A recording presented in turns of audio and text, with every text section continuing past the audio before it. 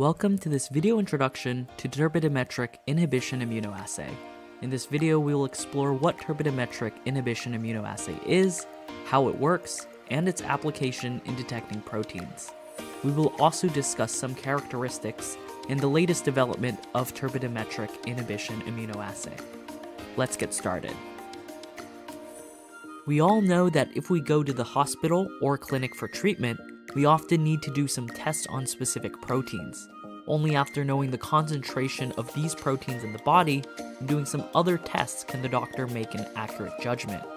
For example, CRP is measured to determine whether patients are infected, and D-dimer is measured to determine blood coagulation function.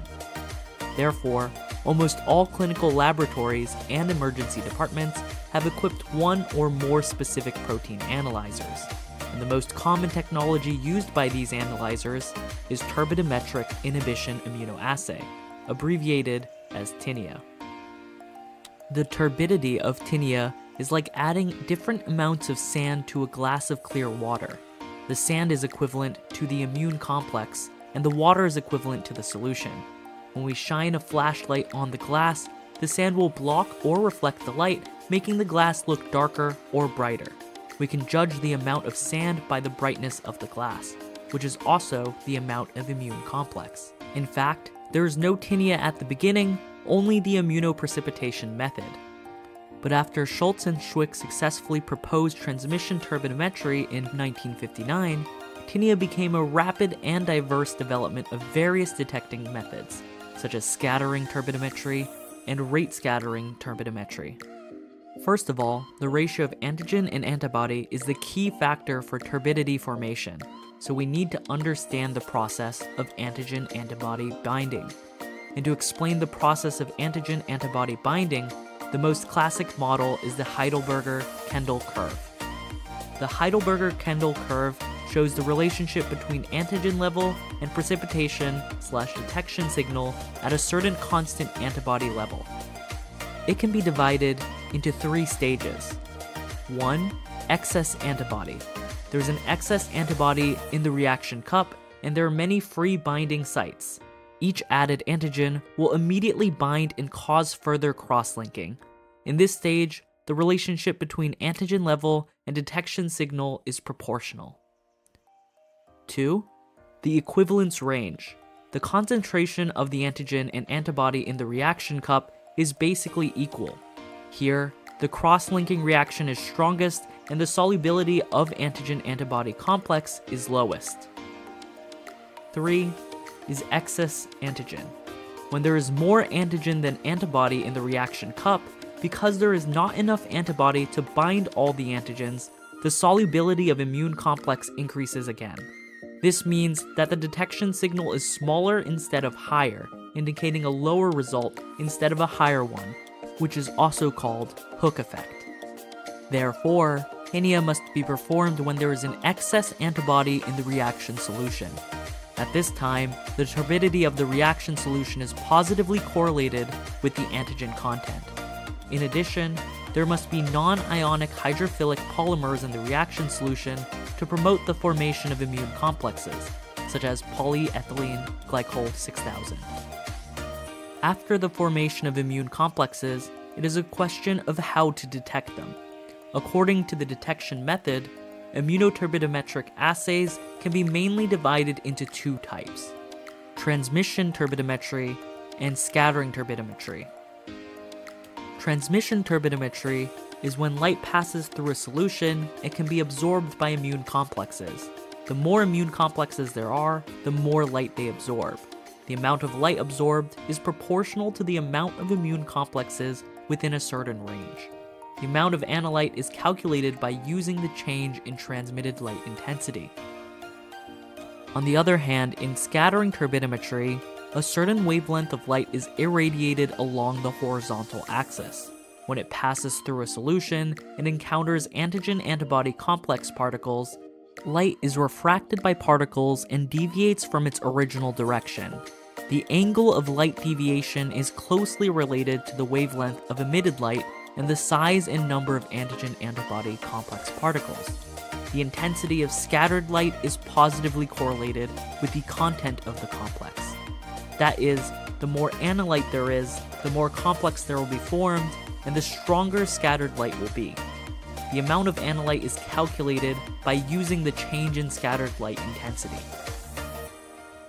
Tinea has been used to measure different proteins related to various clinical or disease conditions. For example, HbA1c is considered to effectively reflect the average blood sugar level in the past 8 to 12 weeks in medicine and is therefore commonly used as a monitoring indicator for diabetes control. Another example is CRP, which is a protein that rises sharply in plasma when the body is infected or tissue is damaged, and is therefore commonly used to determine whether patients are infected. For example, there is almost no PSA in normal serum, so an increase in PSA suggests the possibility of prostate cancer. Compared with other types of detection, tinea has several advantages. Firstly, because most companies have integrated various protein detection projects into one system or instrument, the overall cost and complexity have been greatly reduced, and large-scale detection of different proteins can be carried out at the same time. Secondly, compared with enzyme-linked immunoassay or ELISA, tinea does not require washing, simplifies the process, and reduces the risk of pollution. In addition, tinea has a fast detection speed and can generally detect results within 20 minutes. Of course, just like any other detecting technology, tinea is not a perfect choice. Due to the small size of immune complex particles and their inability to block light passage, the sensitivity of tinea is low, and it fails to detect cancer in early stage, while NGS or PCR can. In addition, tinea usually reacts in quartz colorimetric dishes and requires a large amount of samples or reagents, resulting in high costs. People have made a lot of efforts to improve the tinea. The more mature and improved technologies currently include latex particle enhanced turbidimetry immunoassay, abbreviated as LEDIA. LEDIA is a method of binding antibodies to tiny latex particles. When the antigen-antibody complex transforms into antigen-antibody latex complex, the diameter of the immune complex is greatly increased, and this detection sensitivity can be increased by more than 1,000 times. At the same time, the interference by non-specific reactions is greatly reduced, so its accuracy and repeatability are better. Especially the double antibody bound by double latex particles technology, or Durrell patent technology, dual radius latex enhanced technology, has recently been applied to transmission turbidimetric inhibition immunoassay. The high reactivity antibodies are coated with large latex particles to improve analytical sensitivity. The low reactivity antibodies are coated with small latex particles to extend the measurement range, greatly improving detection sensitivity and detection range. Taking CRP as an example, the first generation reagent is a traditional transmission turbidimetric inhibition immunoassay with a detection range of 3,250 milligrams per liter. The second generation reagent uses PETIA with a detection range of 1.3250 milligrams per liter. And the third generation reagent uses double antibody bound by double latex particles technology with a detection range of 0.3350 milligrams per liter, greatly increasing analytical sensitivity and measurement range. After discussing so much, tinea has become a mature technology and is widely used in the detection of various proteins due to its fast, convenient, and large-scale detection characteristics.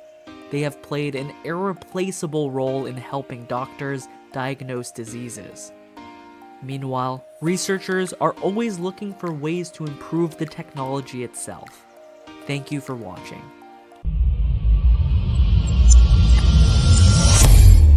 Best DX